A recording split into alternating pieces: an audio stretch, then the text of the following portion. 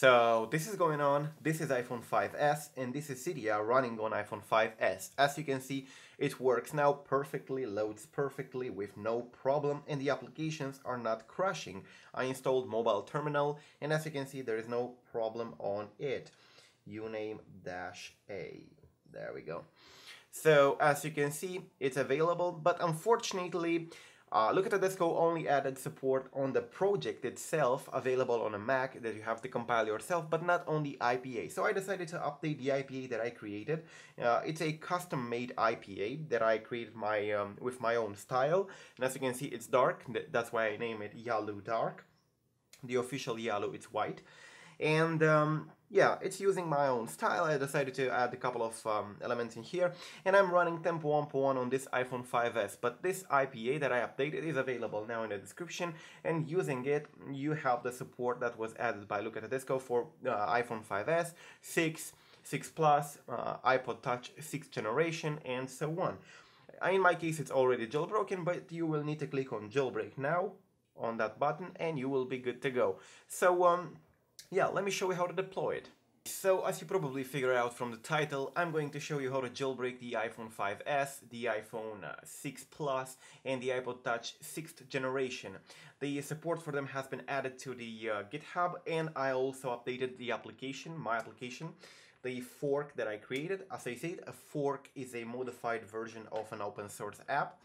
And I'm going to show you how to deploy it. It's the same thing as the iPhone 6 version. And I also updated the GitHub link. Let me show you in here. And it's now available for these devices. And you can download the IPA. The IPA is the same as the output of the source code, so no malware or something. You can check it out. We tested it on the iPhone 5s at the beginning of the video, so at this time I'm going to use the iPod Touch 6th generation that wasn't supported previously. I'm going to show you. You need to simply log in. Yep. Let's see. Yeah, this is not the official Yalu Jailbreak. Yalu Dark is actually my own version of Yalu. It's a modified version. If you want to get the official Yalu, unfortunately the IPA doesn't support the iPhone 5s and the iPhone 6 for the moment. Probably will be updated, but the project supports it. And yeah, I deployed it. And if you want to get the official one, you can go to yalu.quartiwuriup.com.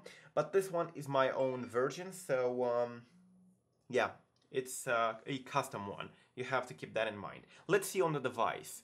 There we go, guys. This is my iPod Touch. I'm going to show you that is an iPod Touch by going to the settings. You can see there are no other things, no cellular or something like this. It's an iPod Touch, and that's it.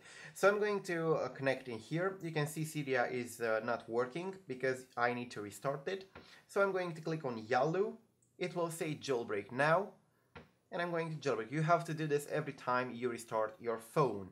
The phone will restart, so it will cut off the recording. So the phone restarted and it's back. Now I can open Cydia. I had Cydia because I jailbroke it previously. You won't have it, of course.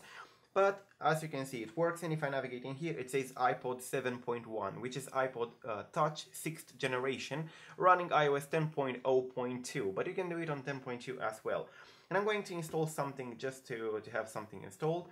I'm gonna go to terminal. I think I need mterminal, sorry. mterminal, righty. Confirm. And there we go. It installed mterminal